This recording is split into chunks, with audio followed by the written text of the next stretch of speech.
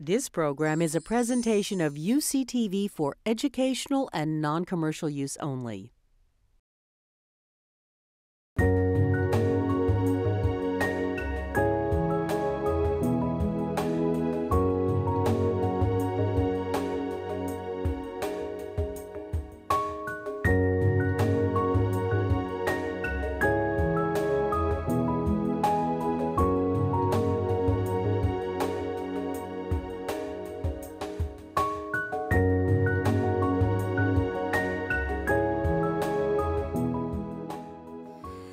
Thank you all for joining us this afternoon, and welcome to the Chancellor's Colloquium. We've been here together many other instances when we had visitors this past year and a half, and I have to say that this is a great opportunity for our campus to come together and hear from very renowned leaders and scholars in various fields. It has given us an opportunity to be engaged in a conversation about issues which are very important to us specifically, but also to higher education more generally.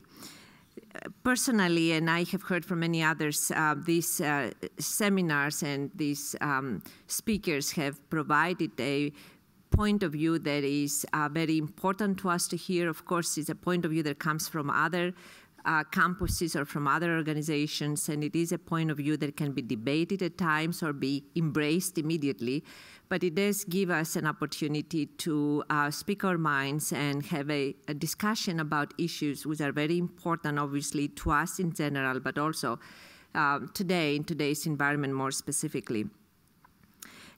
We were very lucky, I should say, to have speakers that came from a very broad range of disciplines. And this past year, we covered food, agriculture in general, but we also spoke about world economics and biochemistry. So we've had the opportunity last year, as a matter of fact, we spoke about the university in general, higher education in general. We covered those topics as well. And we have many more interesting topics to come.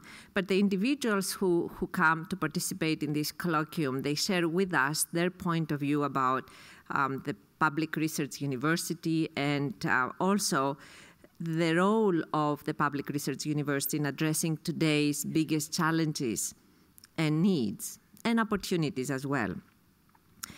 For us, this is very important as we are trying to implement our vision of excellence. This is a framework that we created last year that articulates our vision, a vision for UC Davis, in which we see ourselves as becoming a recognized leader in innovation at the intersections of the world's most challenging issues, and that is food, water, health, society, energy, and the environment. And we also see ourselves through the education we provide to our students, through the intellectual contributions we make, and through our efforts to translate the knowledge that we create into products and services, that we become a major partner in economic development in the region, in the state, and in the nation. So in the context of that framework that we have developed for ourselves, it is a great honor to have with us today the economies, business professor, and presidential advisor, Dr. Laura Tyson. Dr. Tyson is professor of global management in the Haas School of Business at UC Berkeley. She's also currently a member of President Obama's Economic Recovery Advisory Board. She served in the Clinton administration and was the chair of the Council of Economic Advisors and the President's National Economic Advisor. Laura is here to talk to us today about the future, the global economy, and its recovery. Please join me in welcoming our distinguished guest, Dr. Laura Tyson. Thank you.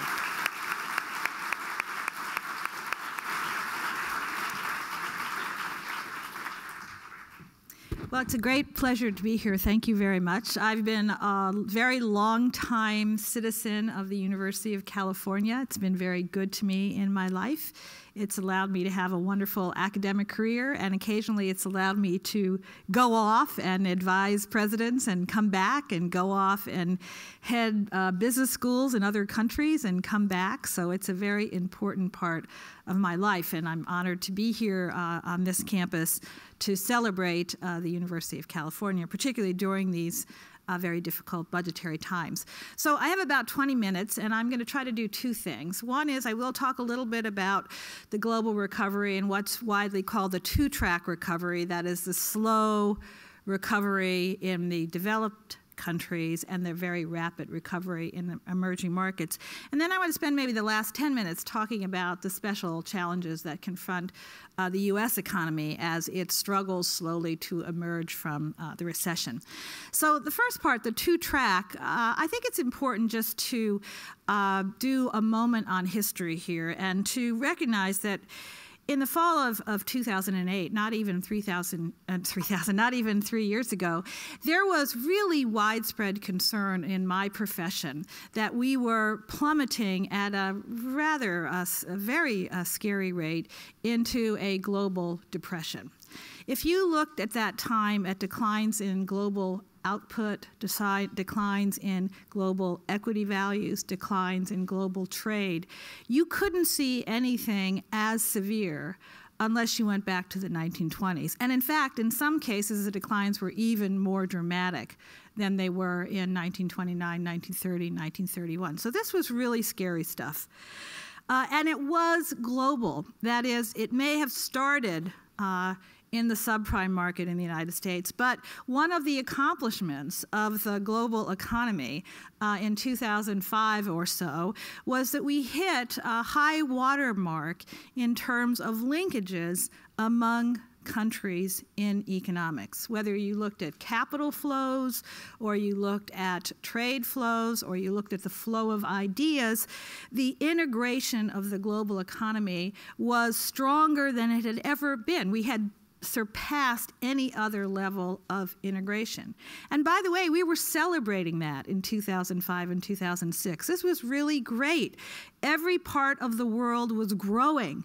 There was growth in Africa. There was growth in the Middle East. There was growth in throughout Asia. It was widely shared, globalization-driven prosperity. And in fact, there was also this wonderful thing going on, which was not only was the world economy growing together, but the global inflation rate was coming down. And it looked like we were in what was then called a world of great moderation. We weren't going to have volatility so much anymore. Now, there was, however, a danger. There was a danger signal, which many economists picked up. And that is what I would call the disappearance of risk in the pricing of financial assets. So normally you look at returns on assets, and there are some riskier than others, and you expect you're going to see a risk premium, different kinds of returns on different kinds of risk. Those risk premia seemed to just disappear. No one seemed to be paying attention to risk. There was a great complacency about risk. You embraced risky things because there was also this tremendous search for yield. I don't know if any of you remember this, but endowment funds were looking for yields, and sovereign wealth funds were looking for yields, and pension funds were looking for yields. And attractive yields, returns, seem to be in the securitization of U.S. real estate. So we attracted a lot of money from around the world into the securities backed by U.S. real estate. I want to start here because I want to say that that wonderful globalization that we were all experiencing was built on a couple of very significant imbalances. And one imbalance was in the U.S., because we could borrow so freely from the rest of the world at very attractive interest rates, we went on a kind of, let's put it, dis-saving spree. American households just drove their savings rate on average to just about zero. That we hadn't seen that since the Great Depression either. And the American government went from a surplus to a deficit. We voted ourselves a tax cut. We engaged in 2 wars. And we put a nice new Medicare drug benefit without any financing into law. So our imbalance was we were not saving enough. We were spending more than we were earning. And luckily for us, there was a group of other countries headed by China that were actually doing the exact opposite.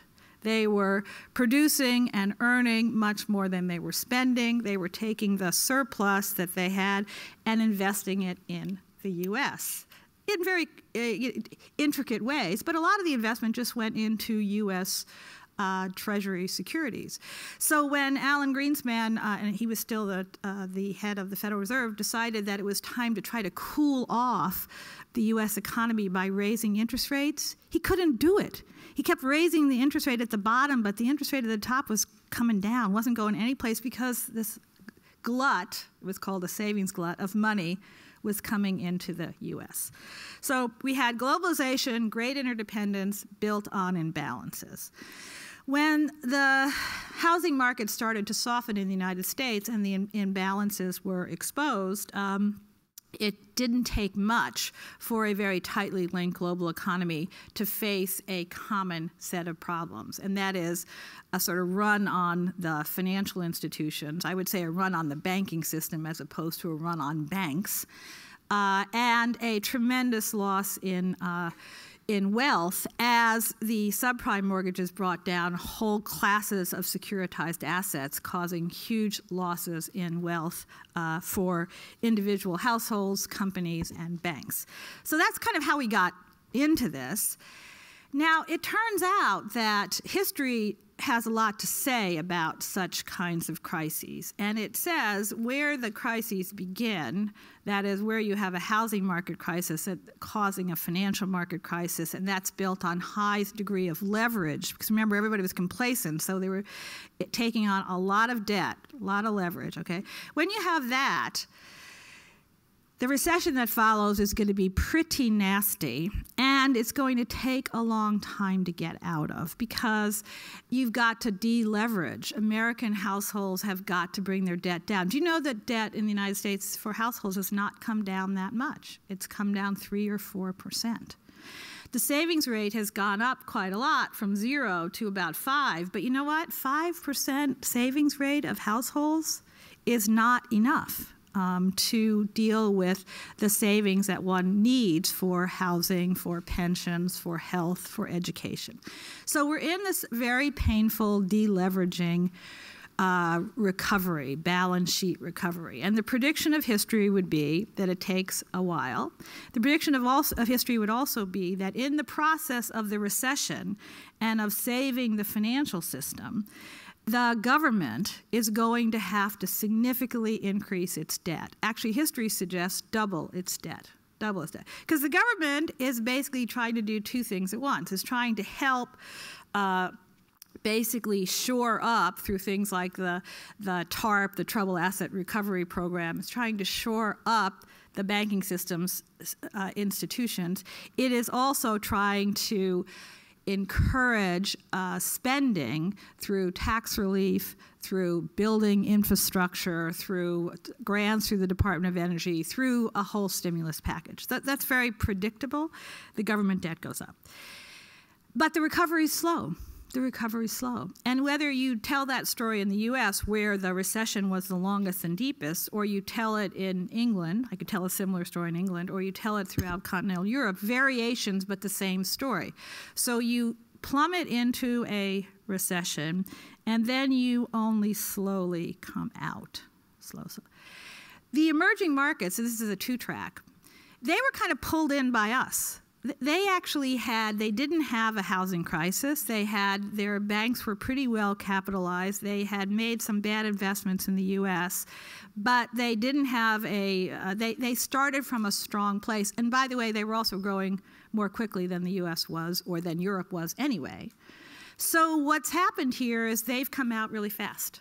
In fact, you'd say, whereas output levels actually fell in the developed countries, including the United States, it wasn't just that the growth rate slowed down, output fell below capacity. In the emerging market countries, it just slowed down. It slowed down in most of them, and then it accelerated right back up. So the two-track reflects two things. Number one, the crisis didn't start in the emerging markets. They had a stronger beginning position. They had excess savings, they had good reserves, they had fiscal situations which were sounder. They were growing faster anyway because of population growth, because of technological improvements, so they'll come out fast.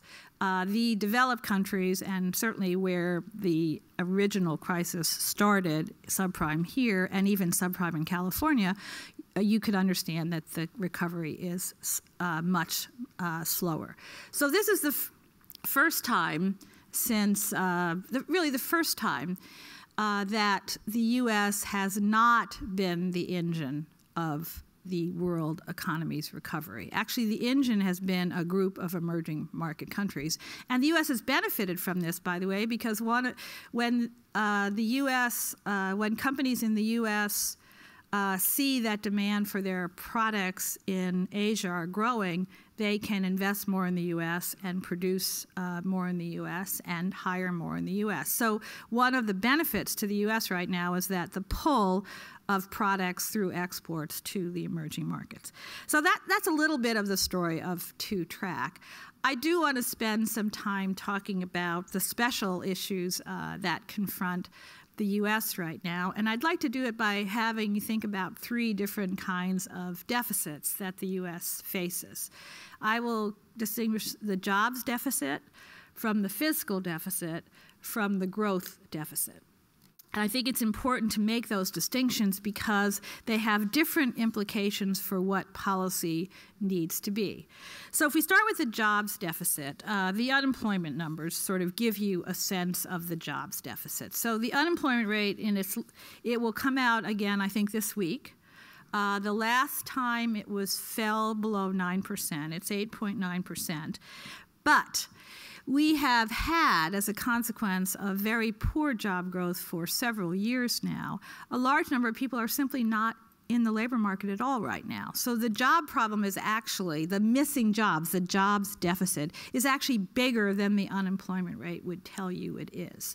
So the numbers I hear, we have 7.5 million fewer jobs than the pre-recession peak, 13.7 million Americans unemployed, 8.3 million employed part-time when they would want to be employed full-time. 4 million have left the workforce altogether. So the estimate is right now, if we wanted to fill the jobs gap, so the jobs gap, what is it? Maybe one measure of it is if we created enough jobs to get back to where we were at the peak in 2007, and then we actually also created enough jobs for all of the individuals who have been added to the labor force since then. We would say you need something like 200,000 jobs a month. And even at 200,000 jobs a month, we're not anywhere near that at this point, it would take about 6 to 7 years to fill the jobs gap. From right now, it would take 6 to 7 years to just get back to a kind of measure of full employment. That's a very big jobs gap or jobs deficit. Now, why? We had this discussion. Why does it exist? What happened here? I think, first of all, you just have to understand that a lot of this has to do with the collapse in demand. So think about the economy. It's going along. It has a certain ability to supply goods and services at full employment. Say full employment is 5%, 4 to 5%, because you got to worry about people moving in and out of the labor force, changing jobs. So let's say full employment is about 4 to 5%. If the economy is running at its normal capacity, that's the unemployment rate. But when we had a collapse in wealth, when we had households starting to reduce their debt and save more, when we had businesses not being able to borrow to invest because the financial system was in serious trouble, all the demand for goods and services, whether it came from investors making physical capital investments or households making expenditures, all that demand slowed down dramatically. So we're not running as much demand growth as we need for the supply growth we have. That's the basic recession recovery problem. And I would say that the pace of recovery is just not fast enough to make progress on reducing the jobs gap at a very rapid rate. You need about 2.5% growth just to generate enough jobs to absorb the increase in the labor force. But we already have 8.9% unemployment. So we have to do better than just absorb the increase in the unemployment rate. But it's very hard to see the economy growing significantly more than 2.5% to 3%, and that's the problem.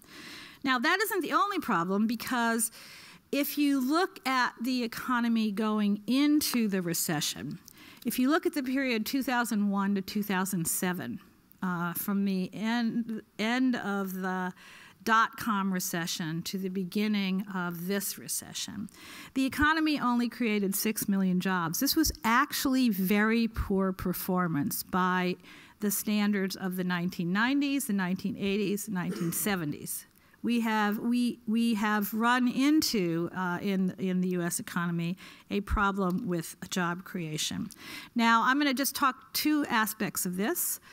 One is we do have, through both globalization, but even more through technology, we do have significantly skill-biased technological change, which is actually undermining certain kinds of jobs in the United States, including manufacturing jobs. So that's an ongoing issue that the recession was built on top of. And then second of all, we have what's called the polarization of the labor force going on. That is, our technology and our competitive position globally means we're creating jobs at the top in the skill distribution. We are also creating jobs at the bottom in the skill distribution, and we are undermining jobs in the middle of the skill distribution. So when somebody asked me at our conversation before this, was I worried about jobs in the United States long term, I said, I'm worried about the quality of jobs in the United States long term. I think the economy will recover. It's painful, but I'm not sure we end up with a job mix in terms of wages and benefits and that we can be proud of. And I think this is a big issue for us. So I would put the jobs deficit as not just the missing jobs because we hit a big recession and a slow recovery. It's the missing good jobs that are coming because of a mismatch between the skill requirements of the jobs of the future and the education we have, but also because the technology is actually taking out jobs in the middle, and that's a disturbing trend. So that's what I'll say about the jobs deficit. Let me turn to the fiscal deficit. That's one you probably hear a lot about now. And all I really want to do now is give you some principles to think about in terms of the fiscal deficit. First of all, to start with, what should the goal of deficit reduction be? So as you're reading things and hearing the debate, I think the first goal should be to make sure that the government's debt is not growing faster than the economy. And this is a problem for us right now. The government's debt is growing faster than the economy, and even all the budget plans that the president has put forward or the Congress have put forward so far, the government debt continues to grow faster than the economy. So take as the goal, let's just stabilize the debt growth relative to the output growth. That, by the way, doesn't suggest that you need to have a balanced budget. That's a good news, okay, because we're pretty far from that, okay? If you got to a deficit of around 3% of GDP, that would be enough. That would be enough. That would get you there. That's a good starting place, okay? So I'd say first start with that. Second, you have to start with the view that right now the economy is still pretty weak.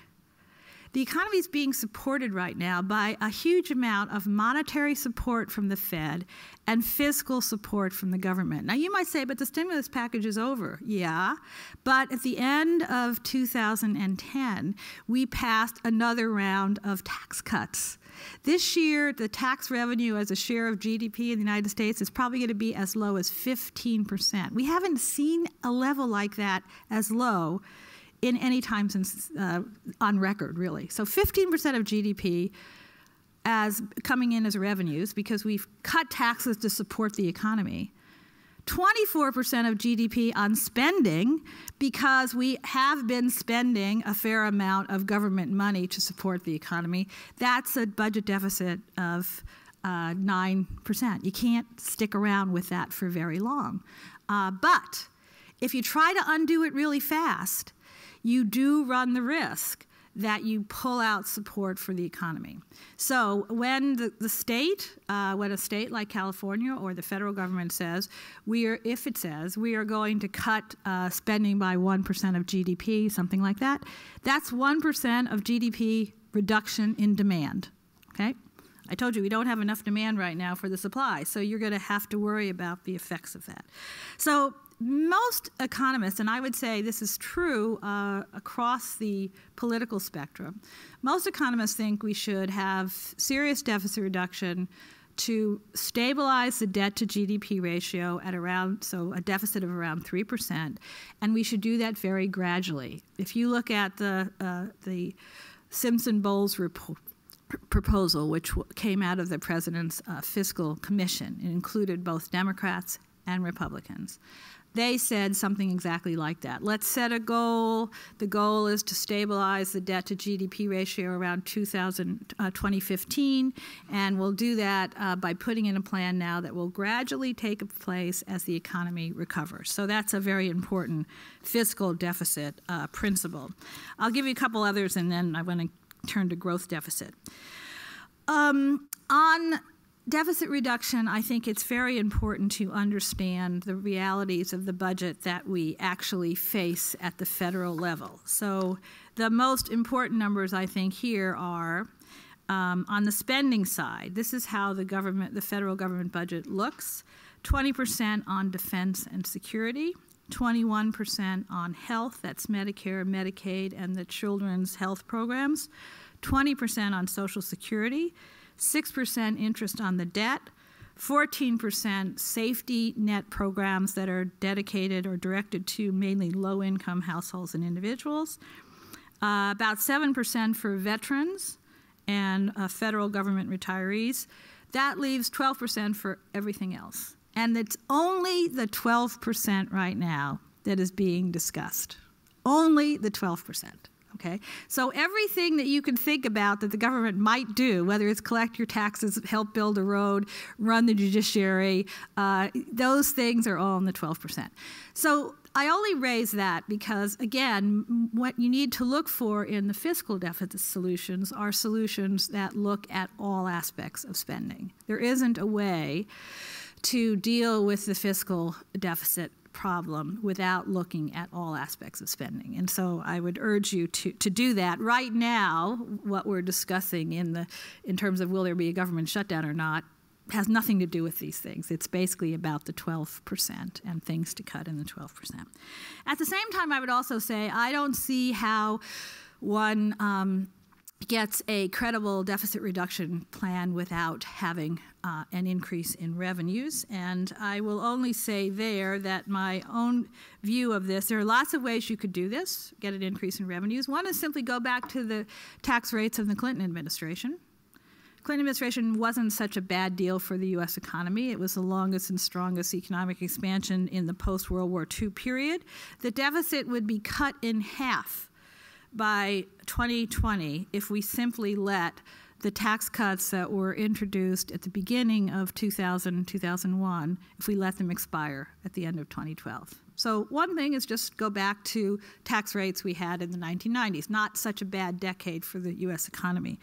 Another thing would be to have the Bipartisan Policy Commission suggested that the U.S. should consider adding a value-added tax. And that would be a small value-added tax of 5 to 6%, could actually go quite a long way to getting us down in terms of credible deficit positions. I will just say that in general, I think revenues need to be part of this, and we can debate that in the discussion. One other guideline I think is very important before I get to the growth deficit is distributional concerns, because we should not forget that the distribution of income and wealth in the United States have become increasingly uneven over time. My colleague Robert Reich points out on a regular basis we have never had such unequal income and wealth distribution in the United States except in 1928. That was the last time we saw these kinds of figures. So we've had increasing distribution unevenness.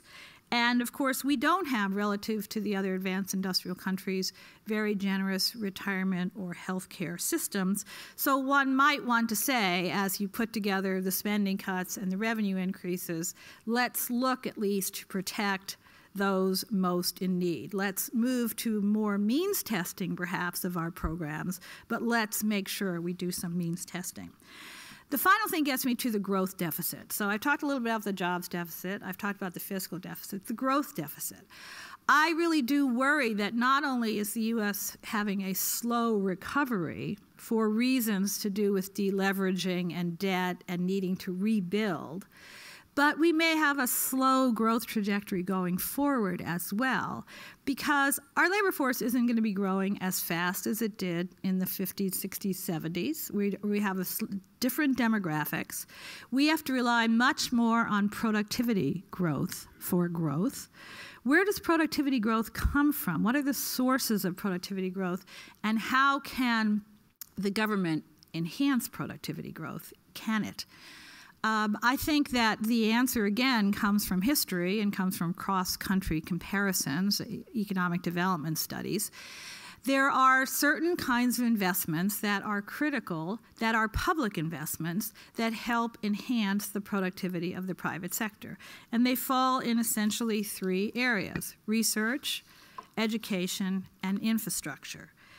If you look at the federal government of the United States, two things are true. Number one, all of those areas are in the non-defense discretionary area, that little 12% that everybody's going after right now, okay? They're all there. They're not in defense, they're not in Social Security, they're not in Medicare.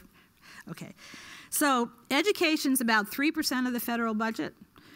Scientific and medical research is about 2%. And transportation infrastructure is about 3%. And there are numerous studies which would support the view that these kinds of government investments can enhance productivity. So if you're worried about the long-run need to rely more on productivity for growth, and you're worried about how fast can we pull out of this recession and recovery into faster growth, you need to worry about these areas of spending and how much the country is willing to invest in them. These are obviously very important for universities like the University of California at Davis, the University of California at Berkeley.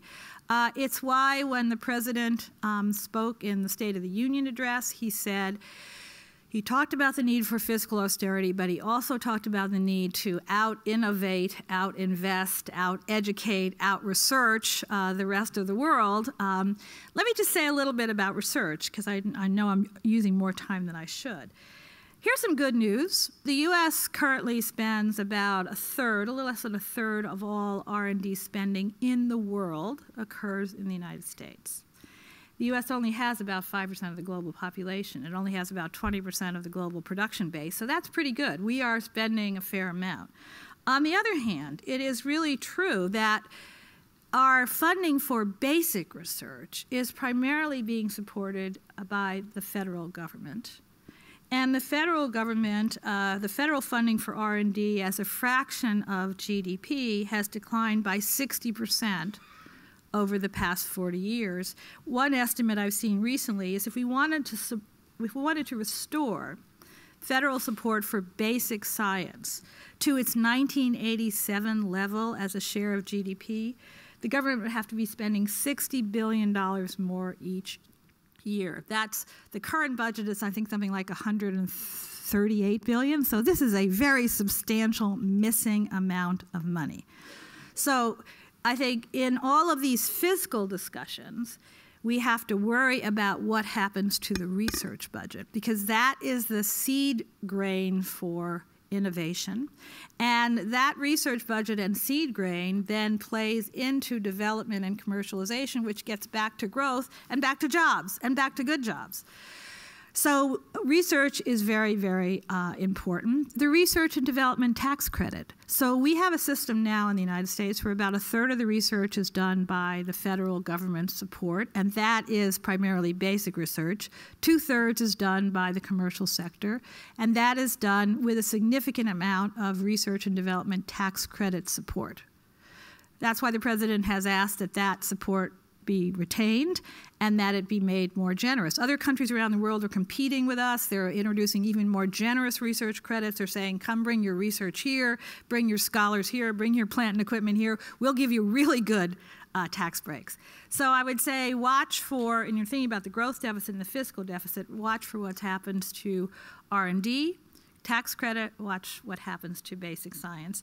The two other areas I would say you need to think about here are education. And again, this is something I don't need to spend much time on with this audience, but every dollar that the government can spend effectively, I underscore that, what the administration's doing, remember it's only 3% of the federal budget.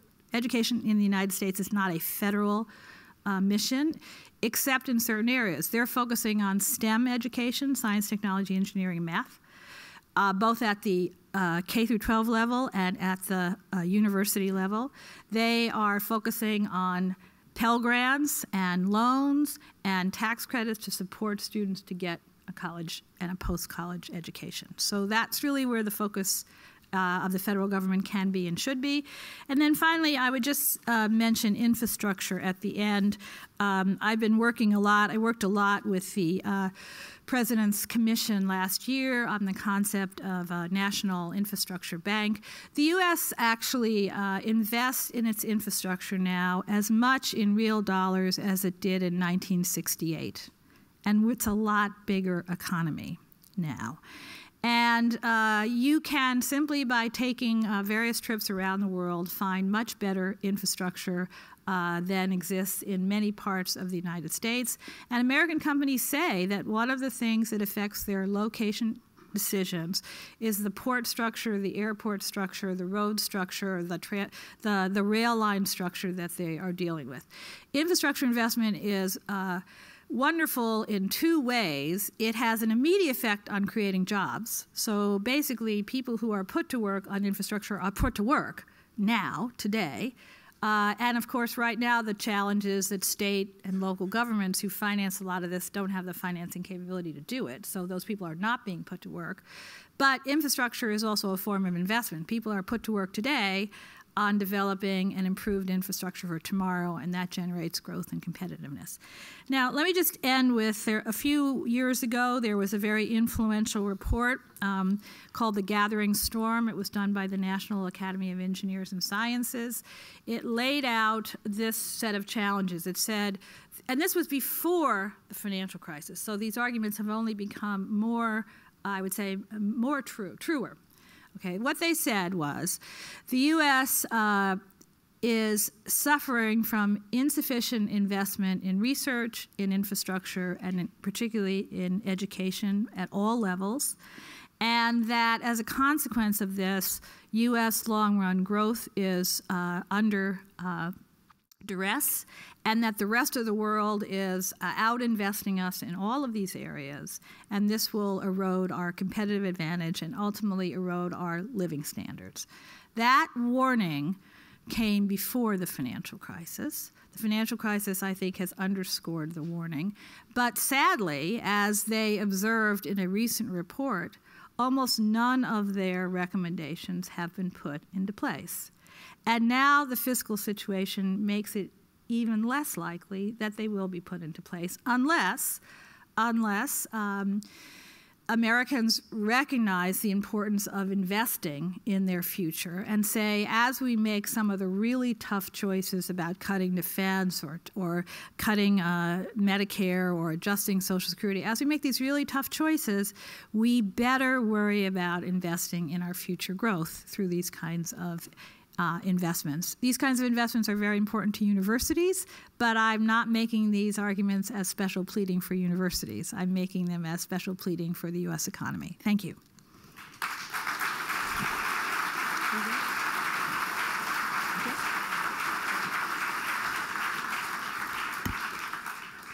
Well, thank you very much.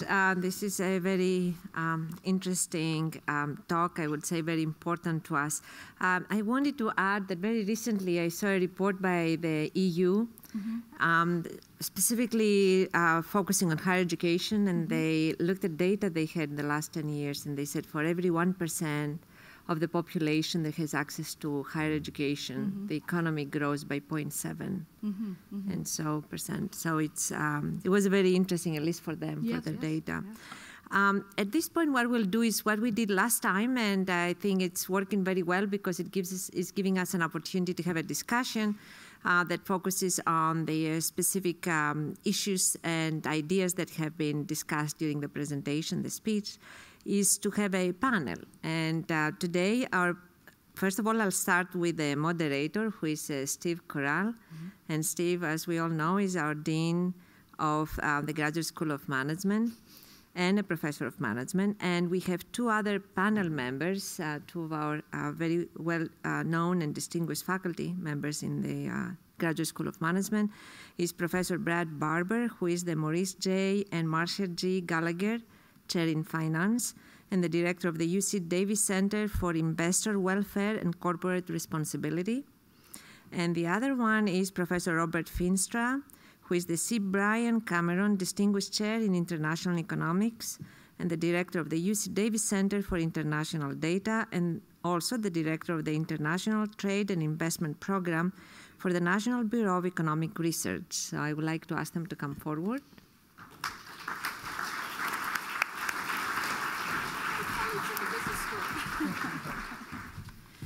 So we will have the panel have their discussion, and then I will ask Steve Corral to also do the Q&A that will follow this one. Thank you.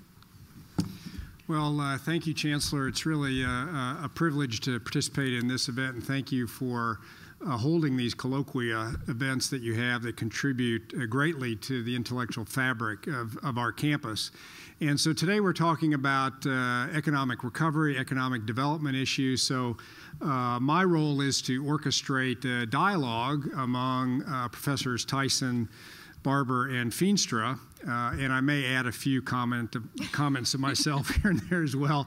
And then around 5 o'clock, then we will turn to inviting you for your comments. So I'd urge you to begin to think about what comments or questions you would like to ask Professor Tyson or the panel. So let me begin with Professor Feenstra and ask him to comment on the following. Professor Tyson talked a lot about interdependencies and linkages among economies and among financial institutions.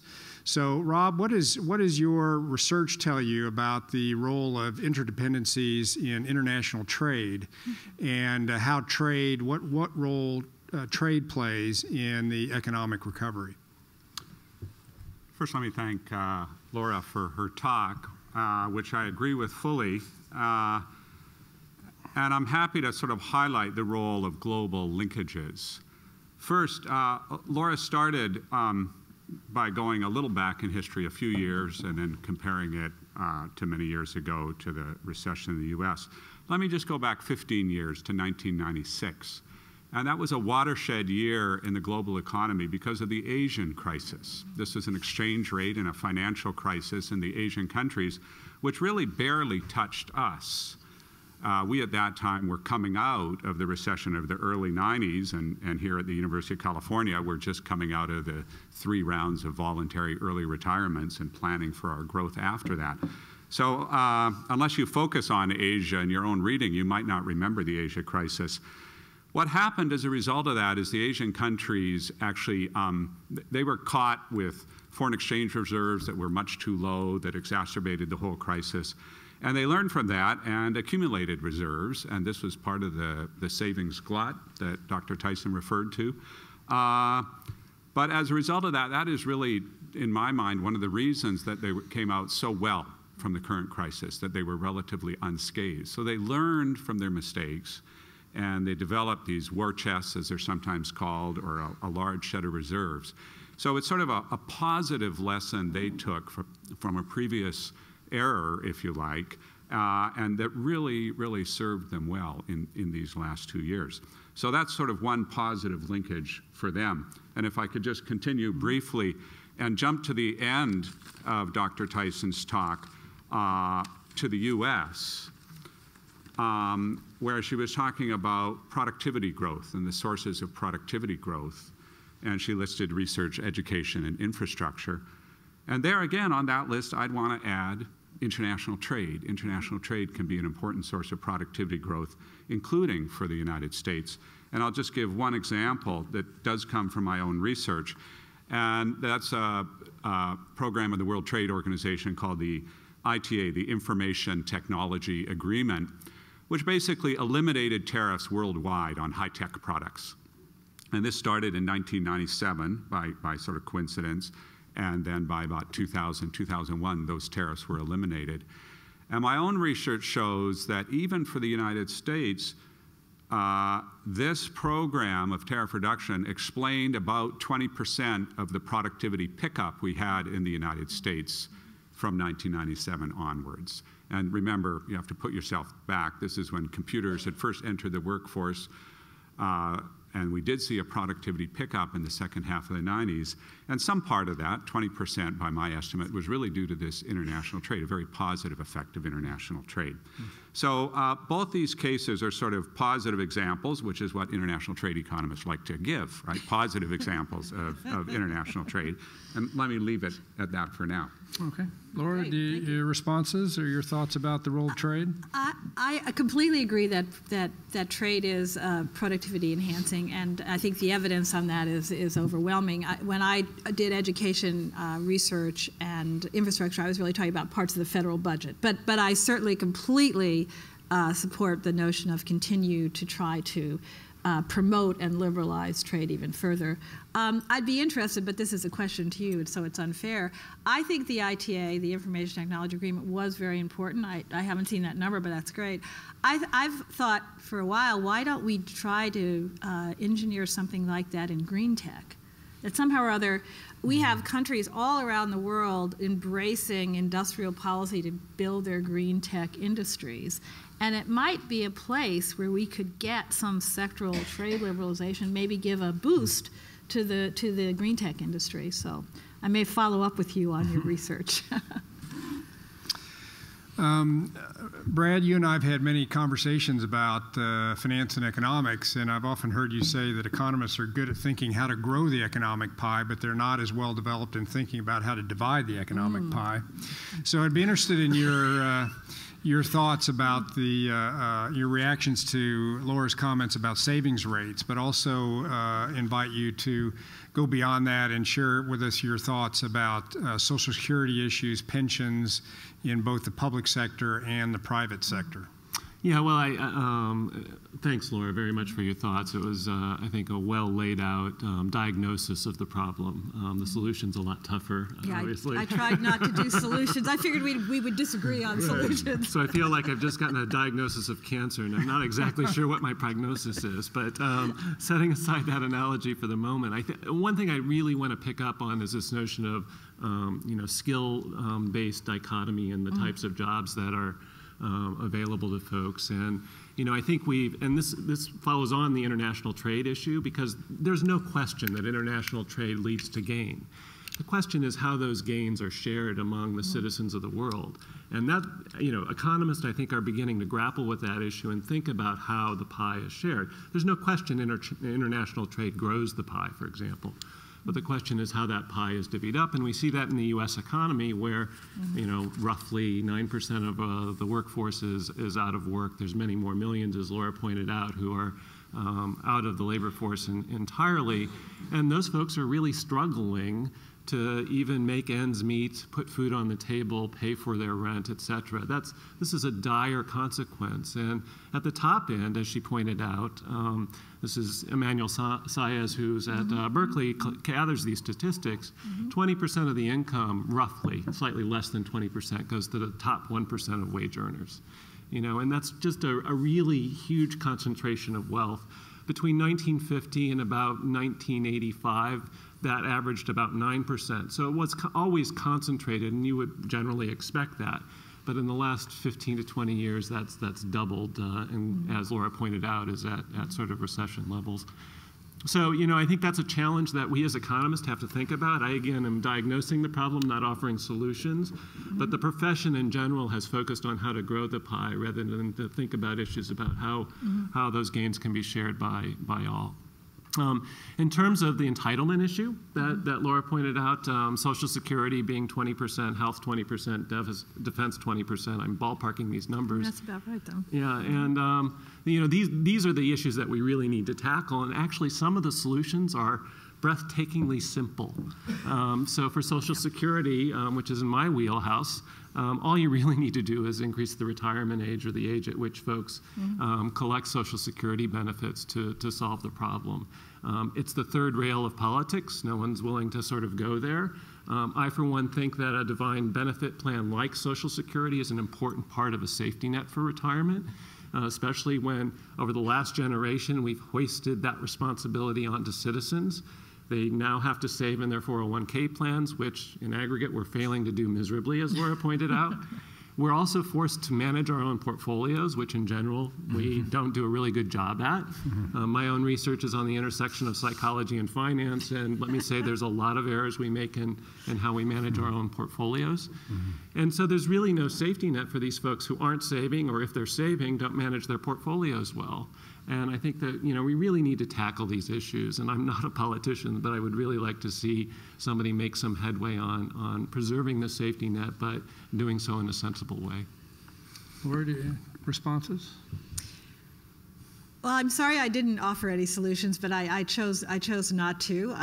Each one is very politically fraught. I completely agree with the observation. I agree with everything, obviously, but I think that economists do tend to agree. Social security, economists do. I made that point in my remarks that there's actually a large degree of consistency among economists across the aisle, if you will, in terms of the size of deficit reduction, the challenges.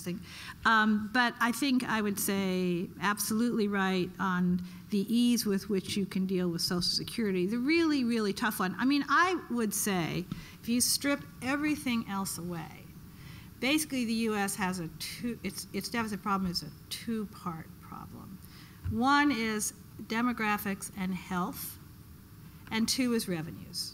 Okay, we are running a country that is where we, as we showed this past couple of weeks, we still want to be the policeman of the world. We're running. We account for a significant share of all defense spending in the world in the United States. We want to have a system which has. We have a growing share of health in our government. More than half of our healthcare spending is now going through the government budget. Healthcare costs rise much faster than GDP, than the cost of anything else. And until we figure out what to do about that, you cannot run an economy at a revenue to GDP rate of 20%. You can't do it. You can't do it. Ronald Reagan had revenues as a share of GDP of 22%, and Medicare and Medicaid and CHIPS, all those things were much, much smaller then. So basically, I would say really strip it all away, and you got those two problems. And the really depressing thing about this is there's a very good, it's a think tank which I will say is known for its liberal biases, but it is one of the very best long-term budget observers of the United States around. His name is Bob Greenstein. And I just read a report of his. And he says, every single thing that healthcare experts say, we know as of a year ago about what to do to slow the rate of growth of healthcare costs without increasing the number of the uninsured or reducing the quality of coverage is in the healthcare bill, and it won't even begin to slow healthcare costs for 5 to 10 years. That's the kind of situation we're in. We don't know how to slow the rate of growth of healthcare costs, and it's not just in the public sector. The public sector growth of healthcare costs is about the same as in the private sector. We have a healthcare cost problem in the United States, which is a major economic and political problem, and experts don't know what to do about it. And I think that's just important to recognize. So I can't give you a solution, neither can the experts. No, we threw everything into this bill that could possibly be thrown in, and it's not going to take much effect. So. Laura, I have a question about leadership. You're a person who has occupied leadership roles in academia and in business and in government. And so I'll ask a very simple question, but I'm intending to phrase it in a slightly provocative way. Uh-oh. Why is it that women make better leaders?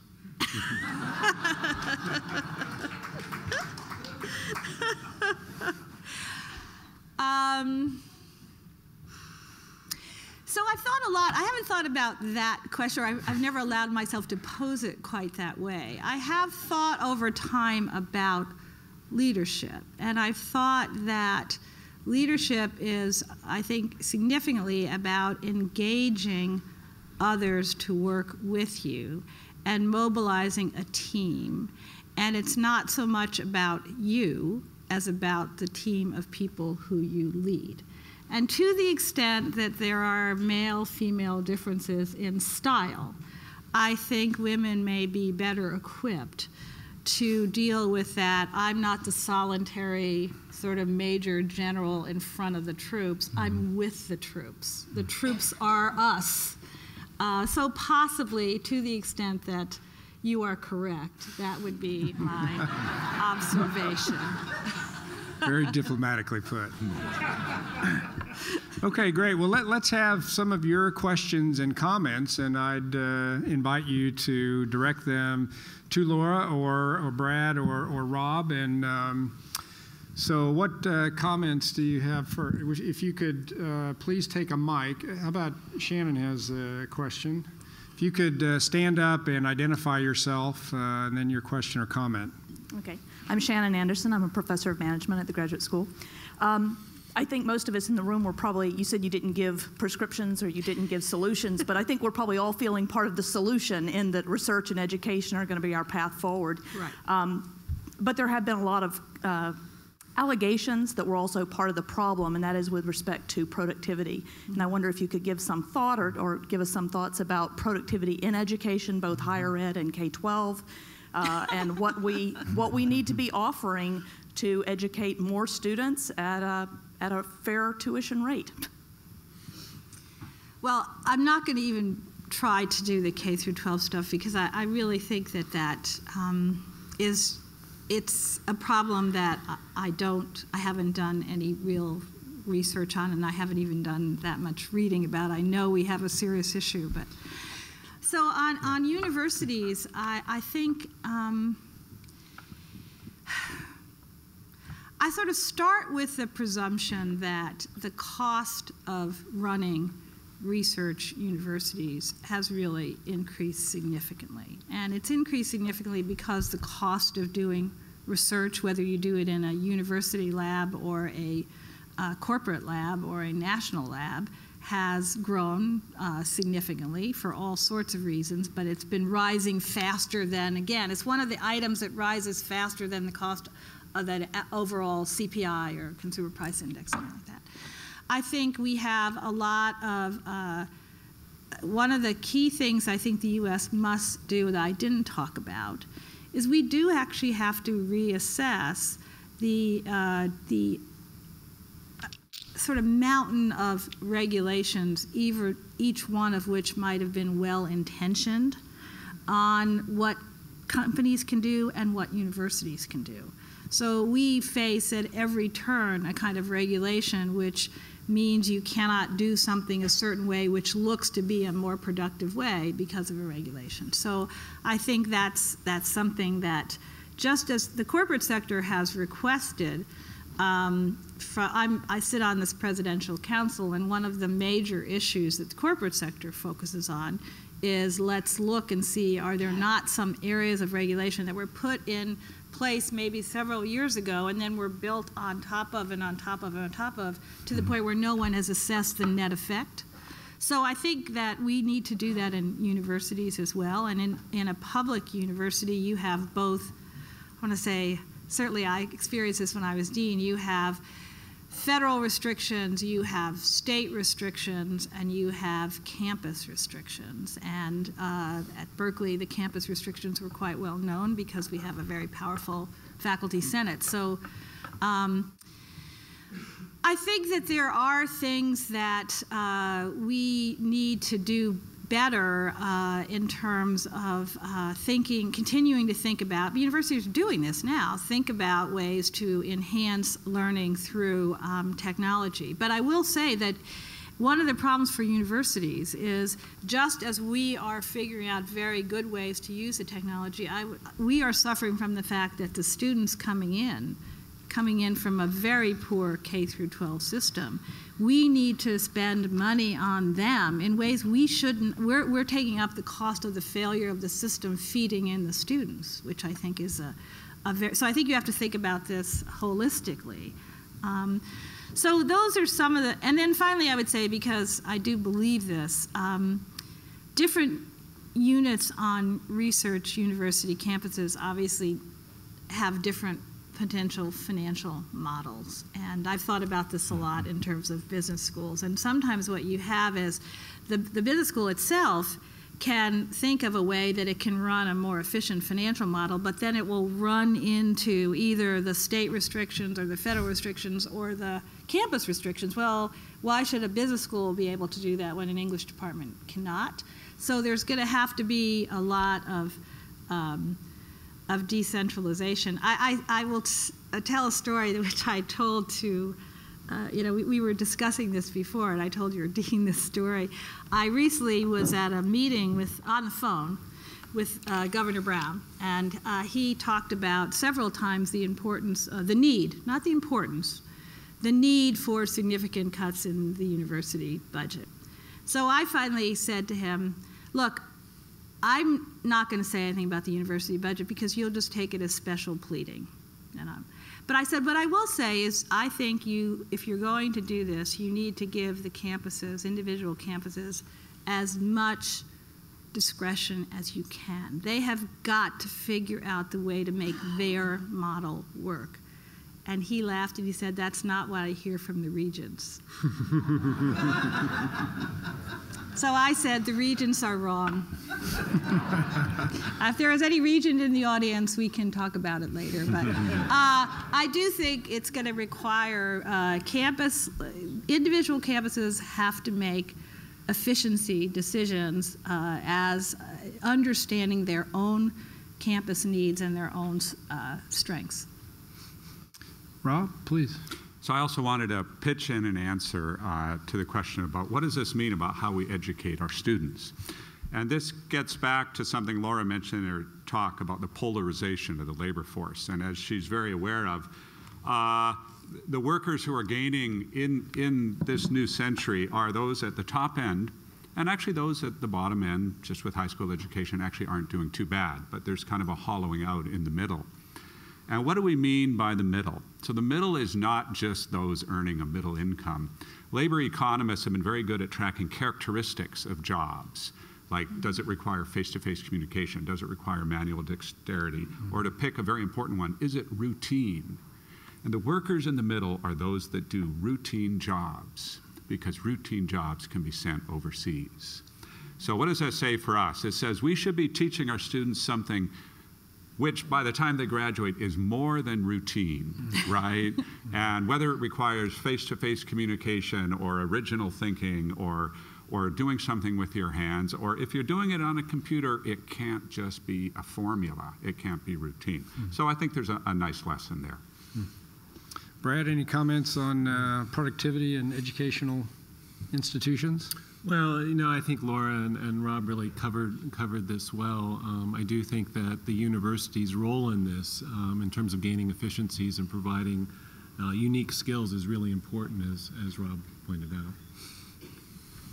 Question on this side, Wayne? Can I say one thing? Sure. on the education thing, playing off of what Rob said? I think this notion of what is not routine and the ability to be creative and the ability to be analytical, it's really why I personally I now basically say, look, 100 years ago, the U.S. led on high school education being the standard for everyone. I think college education has to be the standard for as many people as possible, because that's just the way the technology and the globalization work. You have a chance in the world to have a middle or a high income job if you have a college education. Maybe it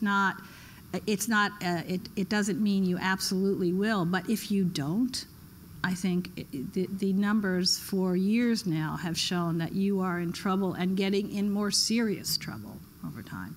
So, Please. I want to take a little different Could you tack. identify your stand up and Wayne identify Bartholomew. yourself? Happen to be a Berkeley graduate, pre-Haas. But I want to look at micro and macro. Micro, in the sense, the area that we seem to be forgetting is small business. And I have yet to see a model from graduate schools that deal with upward mobility and the complexity of small business and the use of technology to put solar and all of those, not simply an infrastructure for the macro sense, but the micro that is huge in terms of the ability to put people to work. And if that as an aspect of upward mobility, I see no models that are coming out of graduate schools that are focused on mobilizing. We have corporate wealth that is into efficiencies, which will then lessen the employment in some sense. It's possible. I don't think we're addressing where we can get multiple bangs for the bucks, where we get welfare dollars, we get upward mobility so that they can have a rise and increase their productivity and deal with the massive amounts of regulations. And in my own case, dealing with banks at the small business end is ludicrous. Okay. I dealt with a third of the state and put the budget together as a junior member. The complexity that I have to deal with daily to facilitate small business is by far more complicated. So small business, Laura, thoughts about that? well, I certainly think on the banking side, and just to say that one of the key, if you think about one of the things that's held back the pace of recovery, it actually has been the much tougher constraints on the borrowing capability of the small business sector. That credit market, that loan market just really closed down. And it's only now that you're beginning to see signs of loan growth on net to small business. It was a situation where you, even if you had wanted to expand, you couldn't expand. So this was a very serious problem in the recession, I think, and it's a reason why the recovery has been slow. I don't know. I think part of what you're saying, I would say, comes under the rubric of, are we in the process of introducing all of these regulations, which corporate America complains about as well? They would be a disproportionate burden on small, obviously, because very large companies run whole offices to deal with handling these regulations, understanding them, and then addressing them. So clearly, the higher the degree of regulation, the more the burden on small business. I think that's absolutely true. But I want to say one thing which has been a strength of the U.S. economy, certainly compared to the other advanced industrial countries, and that is that we do have, in the U.S., we have much more vitality in terms of when the economy is not in a great recession and struggling to recover in its normal state of affairs. We have much more vitality in terms of small business formation and small business exit. So there's a lot of movement in and out. And we do have a culture which I think is reasonably entrepreneurial. I think, in a sense, part of your question was, can business schools do more to promote that? But I think culturally speaking and historically speaking, we've done pretty well there as a country. I think business schools do say over the past 20 years, certainly, and actually Steve was very involved in this. I know at Rice, and he was very involved with it at London Business School and probably here, is basically programs in entrepreneurship. So we're trying to specialized programs or course material that actually gets at the formation of new entities, not just running large existing entities. Great. Okay. We have time for one last question before we move on. So, Charlie, would you like to, can we get you a mic? And Thank you, Lisa. I'd like to ask Laura and the panel if Brad's suggestion for fixing Social Security is to raise the age of retirement. Isn't there a comparable fix for health care costs, which is a tremendous problem that we in the university is facing, as well as the total economy, and that would be to change the incentive to keep people well rather than reward excellence in treating people once they get sick. That is better diet, better nutrition. And I think that could result a simple change of incentive values, probably difficult to implement, would be a major impact in terms of reducing healthcare costs. So, Laura, your comments and then Brad's reactions as well. I certainly think that's an important part of what needs to be done. I think we are much more certain, though. It's an act of arithmetic to sort of say, okay, if you increase the retirement age by 1 year or 2 years, what happens over the next 50 years to Social Security? Honestly, healthcare experts differ quite a lot on the cost savings from good health, good diets. They will disagree quite a lot. And then, of course, you have the other issue, which is, and this goes to, so let's take another proposal, the proposal to have more healthcare savings accounts, okay, that people basically put in a savings account and then they use that only in emergency situations, okay.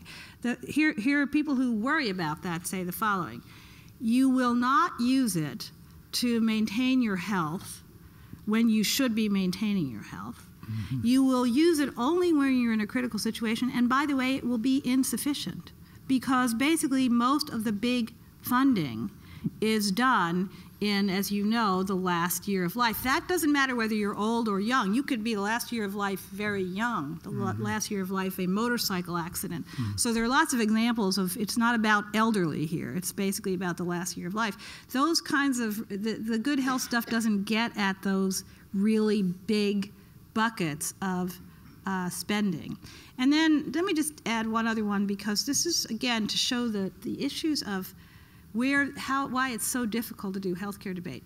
So in the U.S. right now, we finance all of this research in biomedical, in the biomedical area. We have the very best drug innovation mechanism in the entire world. We do not ask in that mechanism any place, is this cost effective? Is this drug cost effective? That is not a question that is asked by the researchers, by the drug companies, okay? So now you get a new drug, and it's judged to be effective, but no one asked the question of its cost effective. Medicare, if it's judged to be effective, has to offer that drug. It is politically a matter of, there's a drug that came out recently where Medicare actually questioned the effectiveness, not the cost effectiveness of it. And right away, people said, oh, look what Medicare's doing. They're really trying to make sure this drug isn't used, because the drug costs something like $100,000 a year for 3 months of life. Okay? I'm not taking a moral position on this or an ethical position. I'm just saying that this is the kind of problem. There are these massive, big problems. If we had an incentive structure which sort of said, from the beginning of the research to the time the drug gets to your table, the cost matters relative to its effectiveness, that would actually change the way we ask the question. So yes, there are huge incentive issues in the healthcare area, but it's so much easier to just say 2 years on the Social Security age, we're fixed. Yeah, basically the solution with healthcare is, die a year earlier, and that's not quite as attractive as he said it very simply. Not quite as attractive as retiring a year late. I think there's still debate going on. Maybe a health problem. There was certainly when we were in the process of talking about the cost to society of smoking, the healthcare cost to society of smoking. But of course, it's not clear on a net basis that the cost of society of someone not smoking and living longer is lower than the cost of someone smoking and dying earlier. It's actually not clear. Yeah, it's quite debated. It's quite debated. So I can see that the Chancellor is about to wrap us up, but Rob, do you have a couple sentence comment on this? What popped into my mind when you asked your question was, on the fiscal side, there was a proposal a long time ago of a negative income tax. So everyone pays in. If you're poor, you get money back, right? So the analogous thing here would be everyone pays into Medicare. If you do actions to stay well, you get a check, right? And I would get a reward for starting swimming 3 years ago, right? And even if it was a nominal amount, it might make me feel good, right? But this is an economist talking about incentives, which we love to do. So, Chancellor, thank you very much for this opportunity, and Laura, we thank you. Thank you. You've been a great help and inspiration to me as well. Laura hired me at London Business School, so obviously good judgment. And I was delighted that he was coming to join Davis. Well, I have one question, so if I may. And I don't know whether you have an opinion about Bayh-Dole, but I have been talking about productivity in universities. Universities have been criticized broadly about their lack of productivity in this particular area. Do you have any opinions? I mean, Bayh-Dole is an act that was signed almost 30 years ago to allow universities to own intellectual property. Right. And so, do you have any idea, any opinions on that? I personally think it's correct that universities, scholars, university research largely funded by the government at the basic level, that the intellectual property that results from that the university should have a share of that. I think that the key thing, and universities differ, and I don't know how Davis handled this. Some universities are very good at moving those ideas out into commercialization, and some are less good. So I would actually focus more on the interface, not the fact that the university has a legitimate claim on the intellectual property or some share of it, but on how you work effectively to get it out into the system. Very good. All right, I want to thank you all and thank our panel. I would like to ask you to join me in a round of applause for them. Thank you. Thank you.